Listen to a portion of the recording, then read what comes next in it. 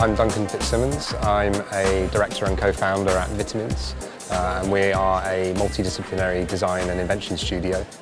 We have just finished working on a couple of new products which are going to be launching very soon, where we're looking at bringing technology from the medical world into the home and into everyday life.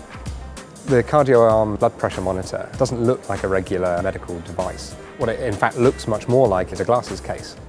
It doesn't have any buttons or screens on it. It has no typically medical type colours. There's nothing there to make you nervous or remind you of the fact that it's a medical product.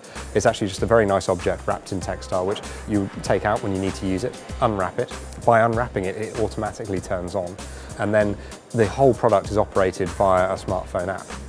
What we end up with is a nice, beautiful object that you can live with, rather than a piece of medical technology that doesn't fit with everything else in your home and your life.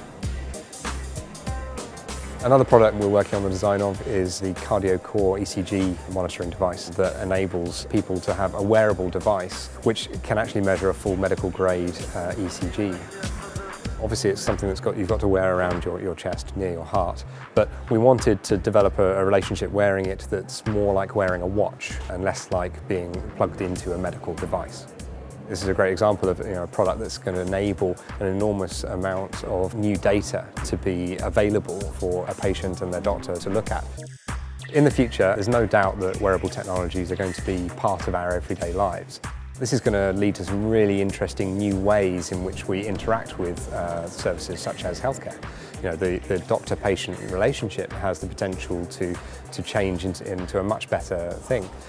If you think about when you're ill at the moment, you only see the doctor for a very small amount of time. And this is just a snapshot in the progress of your illness.